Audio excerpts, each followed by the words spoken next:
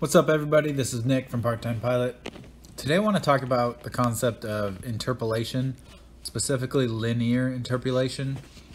So as pilots, we use a lot of data tables, and sometimes when you use a data table, the data you're using that you're using to reference in the table to get different data out isn't exactly written in the data table, so it's between two other values. So you have to interpolate between the two to get a more accurate answer out. So I'm going to show you how to do it. It's a little bit hard to explain, so we're going to go over an example, very detailed example, so that we know what I'm talking about. So some of these examples as a pilot is like we know an altitude and we want to get wind speed and direction from a winds aloft data table. So a lot of times there's like 3,000 altitude row of data. There's a 6,000, 9,000, 12,000. So if your altitude is actually like 7,000, you have to interpolate in between for the wind speed and temperature and stuff like that. Another example is altimeter setting. We know an altimeter setting we want to get a pressure altitude correction factor. Another example is we know an engine power setting and we want to get fuel consumption rate. Or we might know an aircraft weight and we want to get the load factor. These type of things, interpolation, you're going to need to be able to do this on the FAA Written in order to get an accurate answer. So we always have a known data element to get us a new data element of what we want. However, sometimes the table of data doesn't always have the exact known data element that we have. So this is where we'll need to interpolate. So to interpolate, we can use the linear interpolation equation, which is here. Now, it might look complex, but as long as you write down the variables that you need and then input these and perform your orders of operations first, then you can do it accurately. So what are the different variables? So we have X. We'll start with X. X is the known data element we have. So in the example of an altimeter setting, to get a pressure altitude correction factor, we know the altimeter setting, so that'll be our X value. So if our altimeter setting was 29.4 and we want to get correction factor for that, then 29.4 is going to be our X. The data element of the same type as X, so altitude, weight, load factor, etc., so that'll be our altimeter as our known data element, but the one just below it in the table, so the one less than it. So remember, we don't see our value X, our 29.4. Let's say that's not in the table, but let's say 29.2 and 29.6 is. Then 29.2 would be our X1, the one below it that is listed in the table.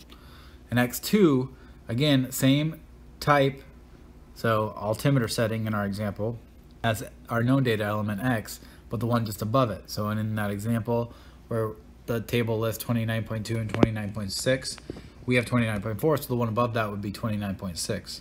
So that would be our X2. And then Y is the data element that we want. So we're not going to know this till the very end, till we compute everything. And then Y1 is going to be the same data element as Y. So in the example where we're using an altimeter setting for X to get out a correction factor for Y, so Y is the correction factor. So that means Y1 is going to be the correction factor that corresponds to X1.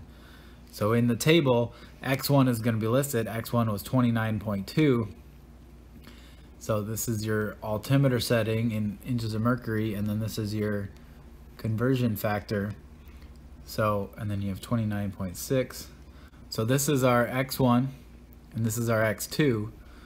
So Y is our conversion factor. So Y1 is going to be the conversion factor associated on this line of data with X1. And then Y2 is going to be on that line of data with X2. Confused? Yeah, me too. Okay, so like I said, this is hard to explain, so if you don't get it, don't worry, let's do an example. It makes much more sense with the numbers. So let's convert an altitude of 2,500 to a pressure altitude using the table below if the local altimeter setting is 28.34. So here's our table of data. We want to get a pressure altitude. So we need a pressure altitude conversion factor to add to our current altitude in order to do that. So to get a pressure altitude, we just need to add our altitude to pressure altitude correction factor found from the table. That's what I just said. So we need to find 28.34 in the table, and that'll give us a corresponding correction factor. But as you can see, there is not a 28.34. There's a 28.3 just below 28.34, and there's a 28.4 just above it. So we can't, so which one do we use? Well, we interpolate, so we make our own row of data right in between for 28.34, and we calculate what that Y value, that pressure altitude correction factor, would be at 28.34. So that's what it says here. We have a problem. We don't have 28.34, so we need to interpolate. To understand how to use this equation, it's best to make a table for ourselves. So I like to, make a table just like this, and then start entering in the data. So let's start with the X values, because that's what we have. We have this X, okay? So we have 28.34, that's our altimeter setting given to us. So now we know the X values are gonna be the altimeter settings. And that makes the Y values the correction factor. And here, Y is gonna be what we calculate. So now we can enter, now that we know this, we know the X values are altimeter setting, and we know Y values are correction factor. We start entering in X1, X2, Y1, Y2. So X1 is going to be the X value less than X. So 28.34, so 28.3 is the value less than. So that's X1. And then X2 is going to be the one more than 28.34, which is the next row of data, which is 28.4. So that'll be our X2. And now Y1 is the Y value corresponding to X1. So it's the same row of data as X1, where X1 was 28.3.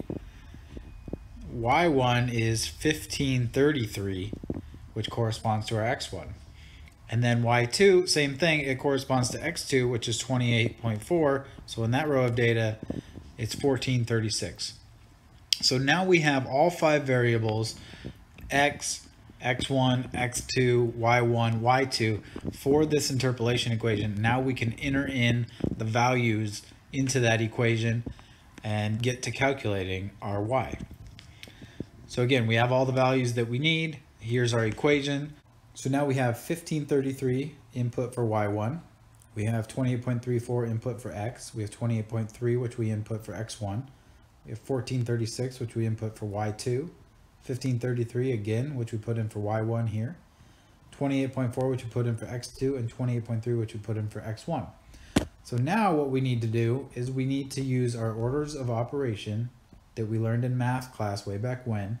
And so what that means is we need to do everything in parentheses first, okay? Then after parentheses, then we can do multiplication and division. So we'll start with dividing this fraction here, and then we'll multiply it by this quantity here. And then finally, we'll have a value here that we can add. We do addition last to our 1533. So if we do what's in the parentheses first, so 1436 minus 1533 gives us minus 97. 28.4 minus 28.3 gives us 0.1. And then 28.34 minus 28.3 gives us 0.04. So now we can do our division, minus 97 divided by 0.1. Okay, so that gives us minus 970. And now we can do minus 970 times 0.04, which gives us minus 38.3. And finally, we can add 1533 plus minus 38.8, sorry, which is the same thing as 1533 minus 38.8, which gives us 1494.2. So we get a correction factor of 1494.2. So what we've essentially done is we essentially made our own row of data here between 28.3 and 28.4 for 28.34, which has a correction factor of 1494.2. So now going back to the example, the question, we had a altitude of 2500 that we wanted to change to a pressure altitude. So we know our correction factor is 1494.2. So if we add that to 2500, That gives us 3994.2 for our pressure altitude. Okay, thanks for watching. That's it. If you haven't subscribed, please subscribe by clicking the button in the bottom right. And then if you aren't following me on Instagram, please do so at _time_pilot.